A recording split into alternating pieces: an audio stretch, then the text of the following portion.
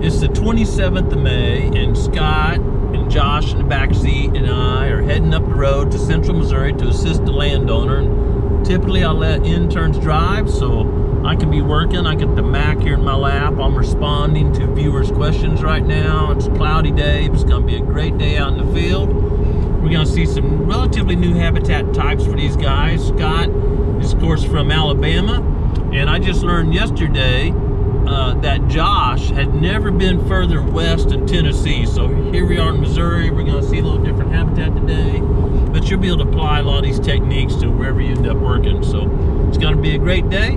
Come along, see how the Growing Deer team helps landowners.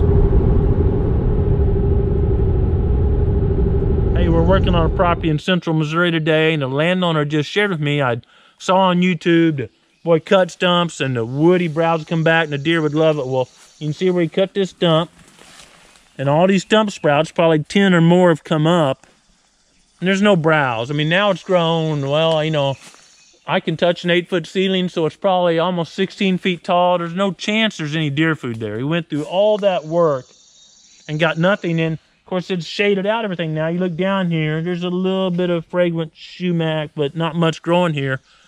But if he would have killed this tree with hack and squirt and let sunshine down like we just walked through over here, man, there's all kind of great native legumes and forbs growing. So be cautious what you hear and what you practice. You may want to go somewhere in your neighborhood and see if someone else has applied it and see if you like the results before you give up a bunch of Saturdays and do a technique that may not yield the results you want.